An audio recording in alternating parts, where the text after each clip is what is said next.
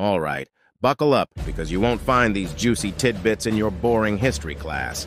The ideal Roman woman was supposed to have skin as white as wax, sparkling eyes, sweet breath, dark or auburn hair, but never yellow or red, a shaved pussy, and a radiant complexion. To be considered the ultimate ideal, she should have been 16. In behavior, she should be buxom, meaning she should obey around the house and in bed, but be sober and also know how to dance.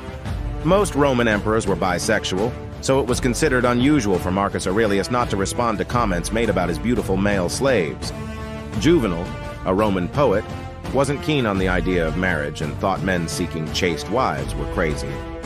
He thought women would pretend to be jealous to conceal their own adultery.